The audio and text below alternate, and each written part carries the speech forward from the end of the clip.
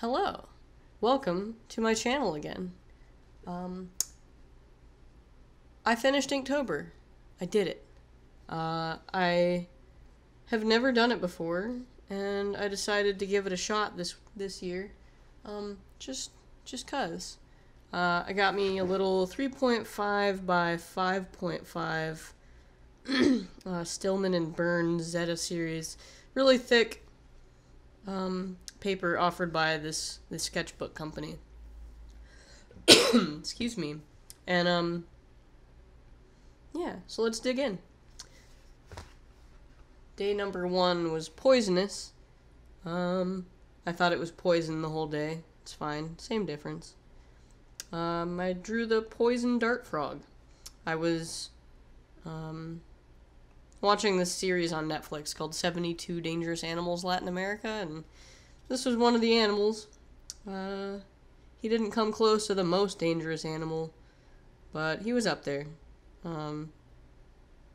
He comes in all sorts of different crazy colors. I kind of wish I'd maybe tried something a little more standoutish than navy on his legs, but it's fine. It's okay. Day number 2 was tranquil. I decided to draw the Sea of Tranquility on the moon. It's kind of this like snowball or snowman looking shape on the moon. Yep. Did some stippling with a 0.25 Rotring isograph with white ink. It's kind of a pain because that ink does get kind of thick sometimes. You just have to shake it a lot. But I was pretty happy with the way it turned out. Day number 3 was roasted. I drew this cat, feeling pretty good. And some colored pencil in the background, kind of mixed some crazy trippy colors. Yeah, this cat is feeling fine.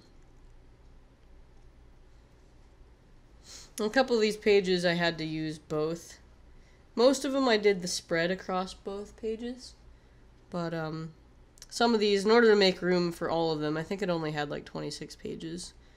To make room for all the drawings, I had to do one per page every so often here, which made the day go quick. Gave me a little break from working too hard, you know.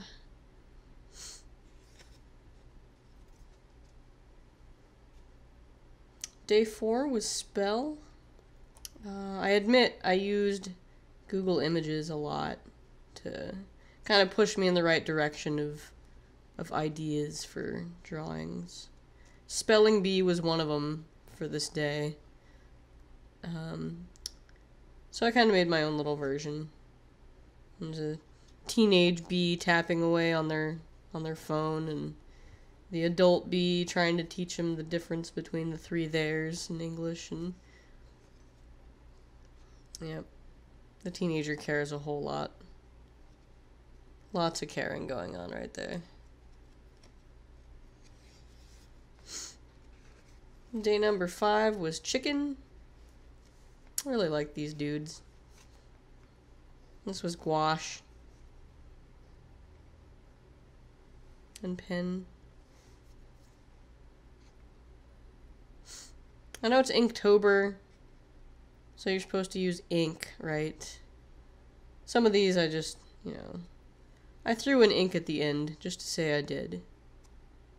But I think the whole point of Inktober anyway is to just be motivated enough to put something out there every day. No matter if it's ink or not. I don't care. Rules are made to be broken, right? Yeah.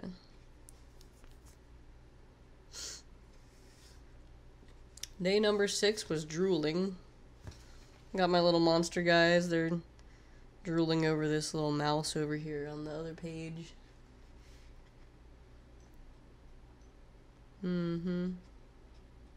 Delicious.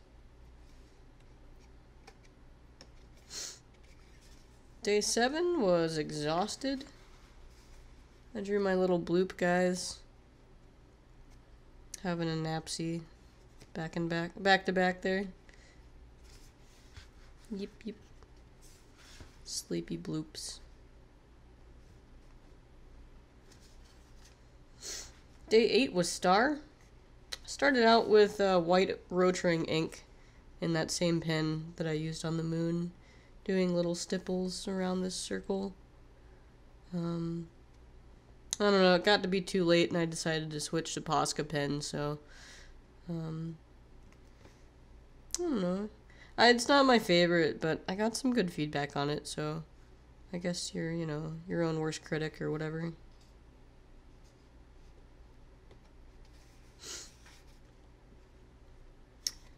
Day number 9 was Precious. So I learned something with this paper. It bleeds if you use certain markers. So next year if I do this, and I hope I do, I'll probably get like a crescent render book or something that doesn't bleed through. It's okay. I mean, this is salvageable. I can go over with some, like, you know, some yellow paint or something and just redo this page. It's no big deal. But I did scan it before starting on the next page, so it exists in history as it should be.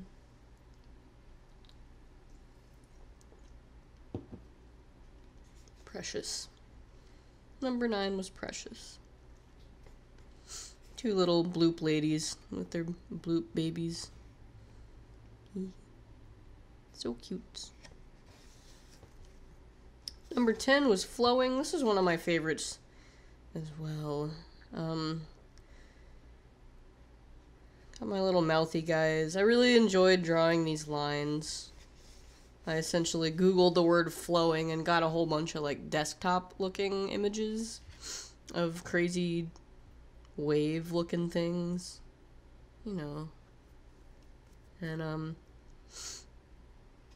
kind of made it my own with some colors. These are actually, some of these are watercolor pencils, which I haven't used in a while, so it was fun to play with those.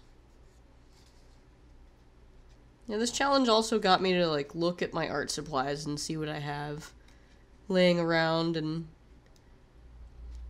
you know, test out some things, be adventurous.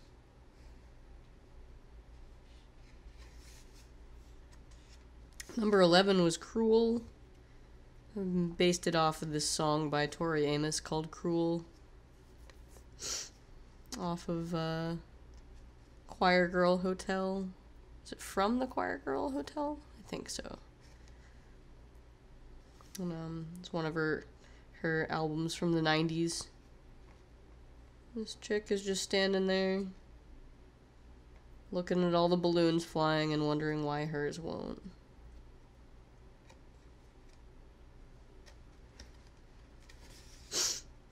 Number 12 was Whale. I did this one at a friend's house. We were hanging out and drinking some wine. I think this weird thing came in after the wine. I don't know. I was kind of afraid I would wake up and see that I'd ruined this drawing, but I actually kind of like this, even though I can't really explain what the heck it is.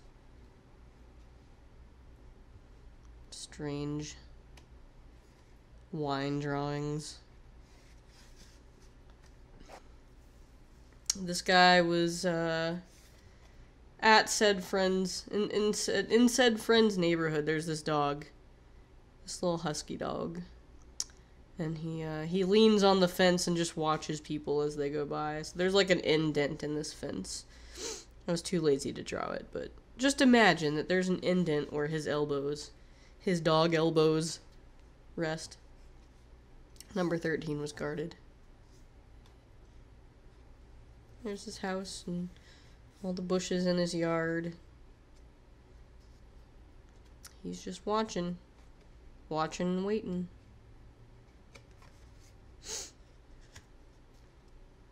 Number 14 was Clock. I just looked up, I think I looked up steampunk clocks or something on Google and found some cool images that way. Clock. I kind of forgot how a clock worked up here for a minute and was able to fix it. Luckily you can't tell, so I don't even know why I said anything about it. Forget I said anything.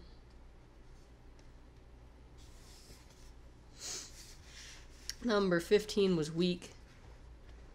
I just drew a quick little fishy in some string, needing some help. He's very stuck, getting weaker. Poor fish. And then number 16 was angular. Wrote it right there. Little spiky fish, just made of angles and dots, circles. This was Prismacolor markers. There's some great colors in that set, man. Really vibrant greens and yellows and stuff. Number 17 was swollen. I think this is one of my favorites too. I really liked this dude. He had just had a meal. This was gouache and Posca pens and watercolor for the background. Yeah, after so long of using markers for the background. Actually, that might be watercolor. But markers, like the first couple pages here, the background is definitely markers. Those Prismacolor markers. Anyway, after a while I realized that they were bleeding through the paper really easily. So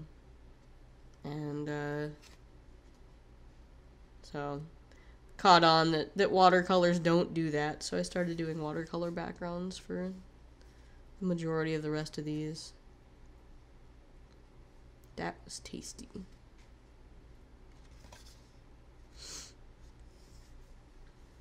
Number 18 was bottle.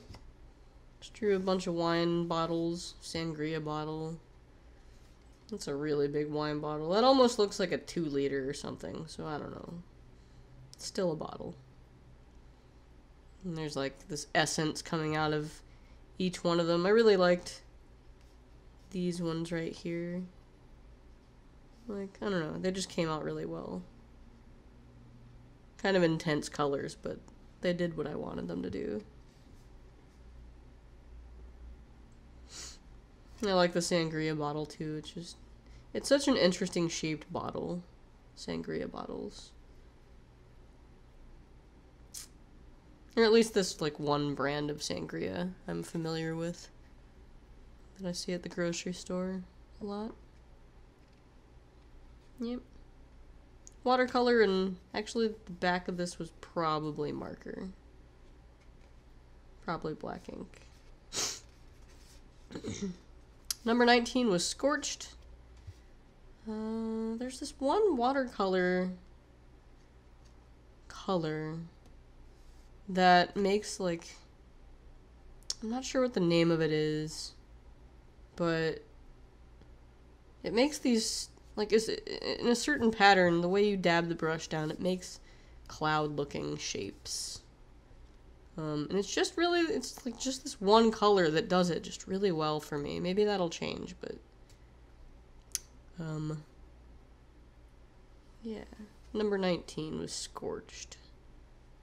And these little trees are kind of shriveled, and I really like doing this pattern right here. This is kind of fun.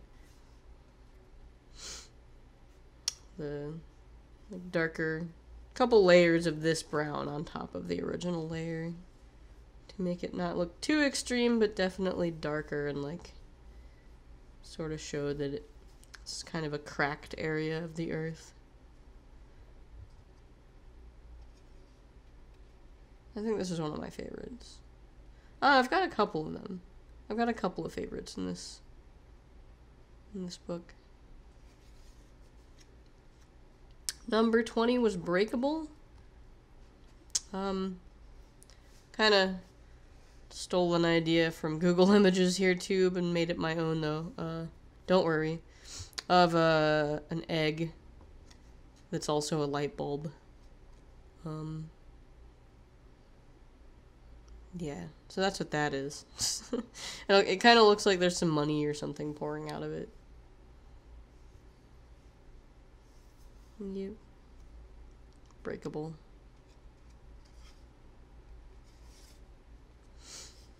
Number 21 was drain.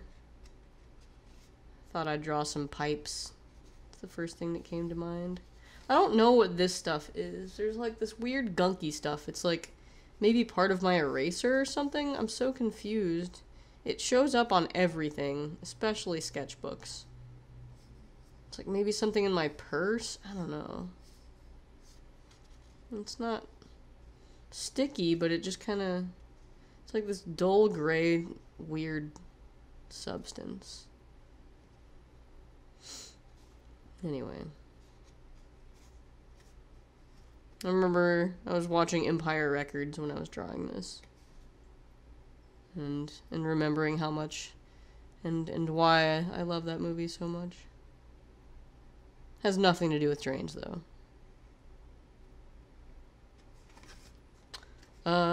Number 22 was expensive. Zoom in a little. This was New York City. Not New York City. San Francisco, dummy. The Golden Gate Bridge. Little cars going by on it. I've never really drawn a landscape before, but I guess this is considered a landscape. You know, no people or weird animals or whatever.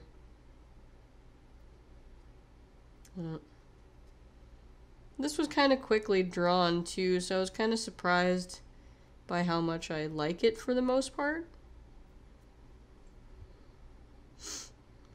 Because, I don't know, it's not something I would usually draw, I guess. And it came out looking pretty good. Number 23 was muddy. I found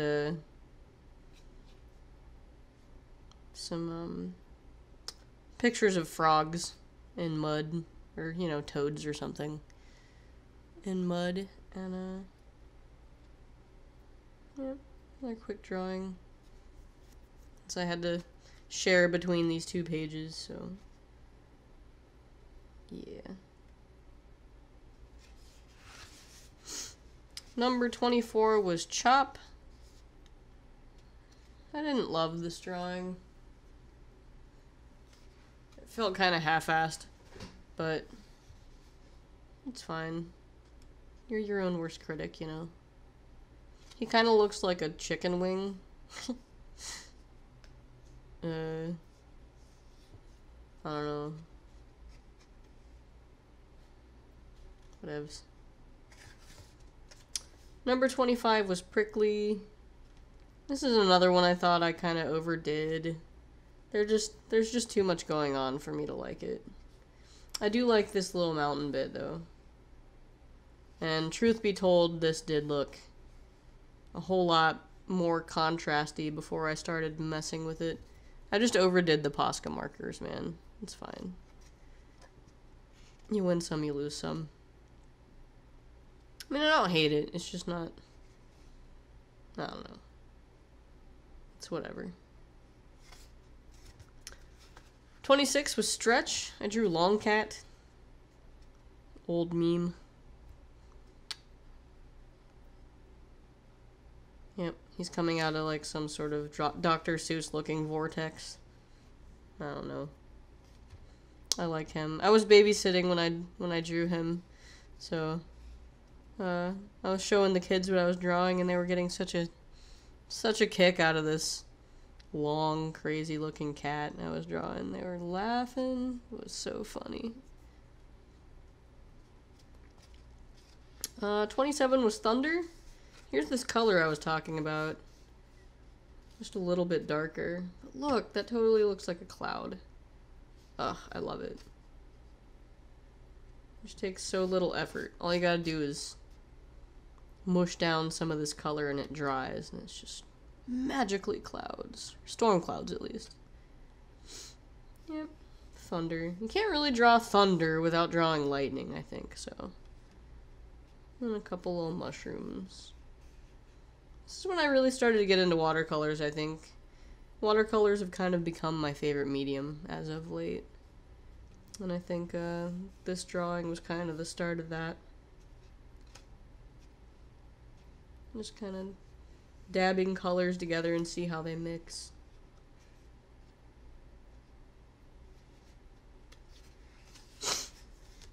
Number 28 was Gift. I drew a stork. Bringing a little baby to a family.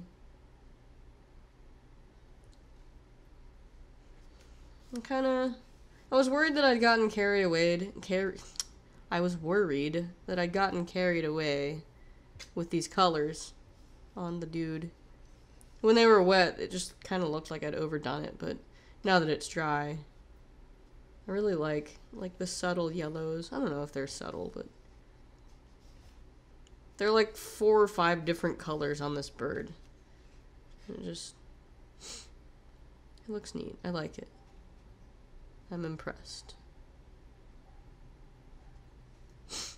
More playing with watercolors, really. Number 21. Wow, I'm running out of the ability to talk. Number 29 was Double. And I do think that this actually is my favorite. The background was a whole lot of fun to draw.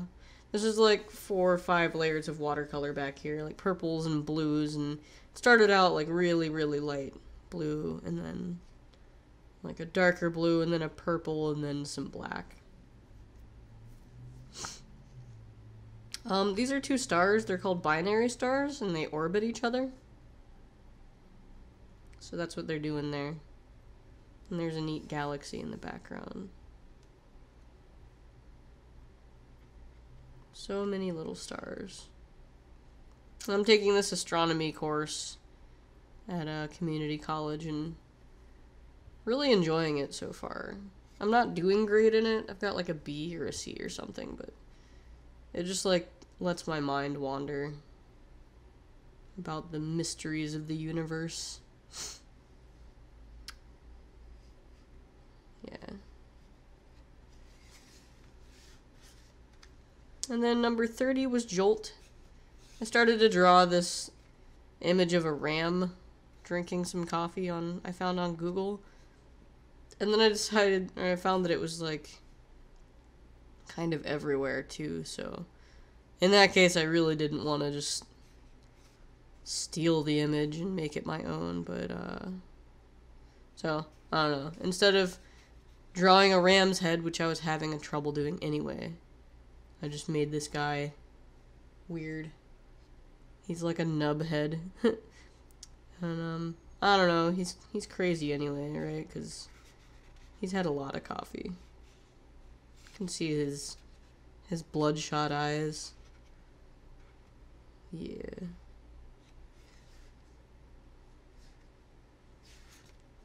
And then the last one is Slice on Halloween. Not sure what Slice has to do with Halloween, but I'm for it. It's one of my toothy guys eating a big old piece of chocolate and chocolate cake with strawberry icing, and the baby's like, mine? That's mine? Mine?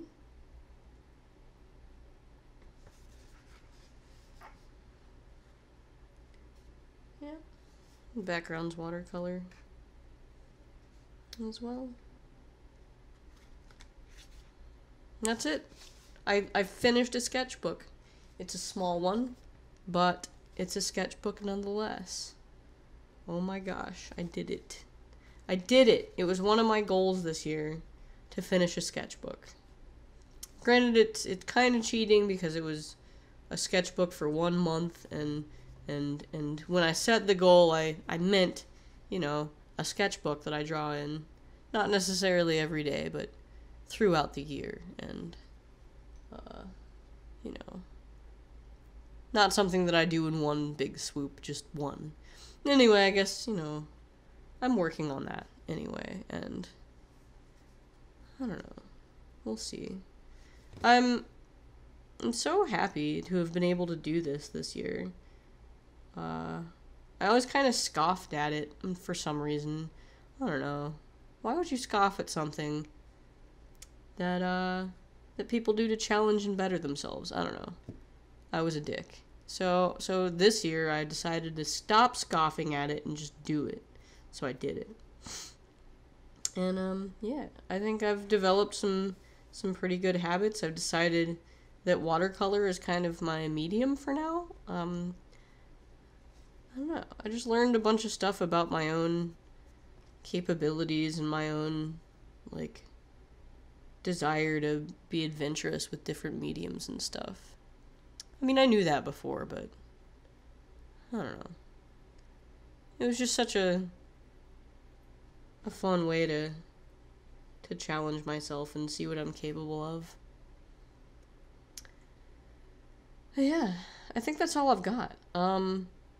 If you guys finished Inktober, feel free to, like, link me to your Instagram or your YouTube channel or wherever you've shared your work, and I'd love to see it. Okay. Gonna post this now and start drawing something else. I hope you guys have a lovely evening or morning or, whatever you have, and I'll see you next time.